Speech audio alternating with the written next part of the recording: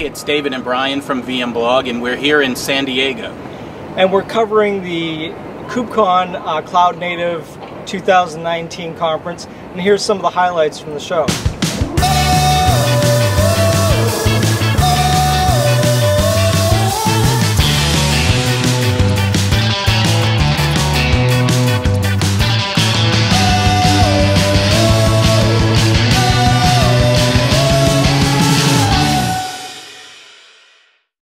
We're here at KubeCon 2019 in San Diego, and we're visiting with Morpheus. We recently saw you at VMworld. Can you maybe tell us a little bit about the company and how you're working with Kubernetes? Yeah, sure. So we primarily are helping very large enterprises get out of their own way and do automation in a more simplified way. And when we think about where enterprises are going, they have a lot of traditional workloads that have been sitting on VMware. At the same time, they've got new applications, they're trying to move into microservices, and they're starting to look at Kubernetes. So we see these two worlds starting to converge. And so at the show here, we're talking to a lot of customers who are wrestling with how do they provide governance, policies, security, as well as automation and self-service around multi-cloud and multi-platform environments. So it's been a good show for us so far. And so from a technical standpoint, how do you work with Kubernetes? How do you, what problems do you solve? Sure.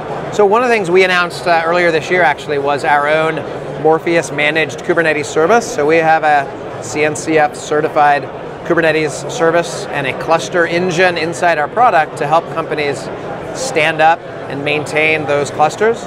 They can also, though, swap out their own sidecars, their own services, and develop their own flavor of Kubernetes, but still use Morpheus to deploy and manage those clusters. They can also use Morpheus to stand up and access public cloud Kubernetes services like EKS and AKS. So we're helping to manage the underlying platform as well as provide the automation on top to very rapidly deploy applications into those clusters. And lastly, is there a demo that we could probably take a look at? Yeah, I'd love to. I've got actually our lead technical architect, representative for the CNCF, Adam Hicks. We can take you through a little show and tell. Great. So today I'm going to give you a little bit of a sneak peek into the Morpheus Kubernetes as a Service management utilities. Great.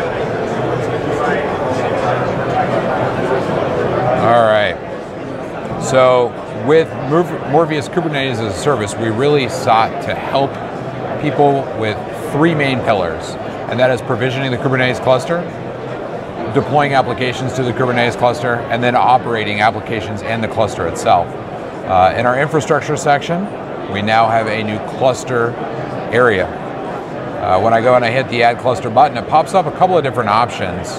Specific to Kubernetes, we do support cloud native ones, EKS, AKS is coming in December, and GKE right around the corner. But we also have our Kubernetes cluster that you can deploy into your groups as well as any target cloud. This lets me go build a Morpheus Cloud Native Computing Foundation compliant architecture, or I can build my own architectures. Specifying something like VMware, takes me to the next page, and I can see the Morpheus supplied architectures here.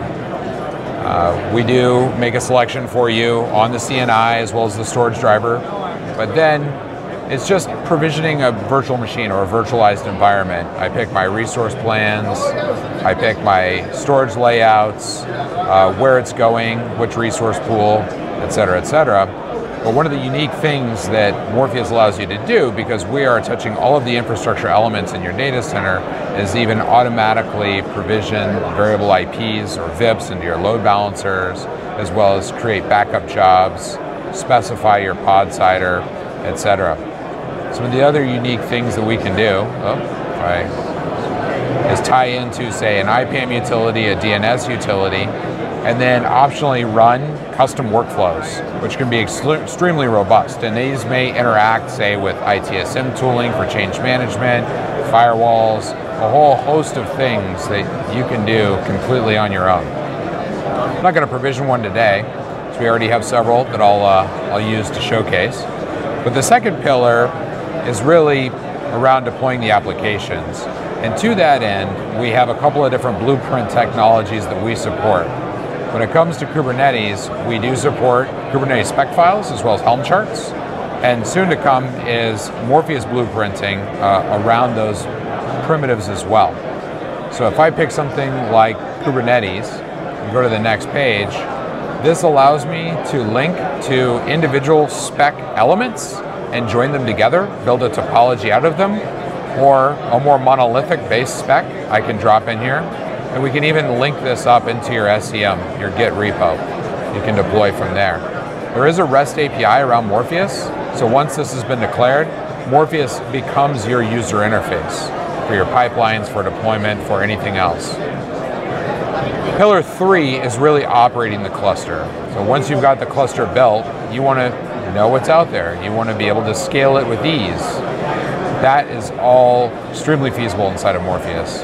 I can take actions, add new workers, view the configs and the tokens. I get monitoring across the cluster.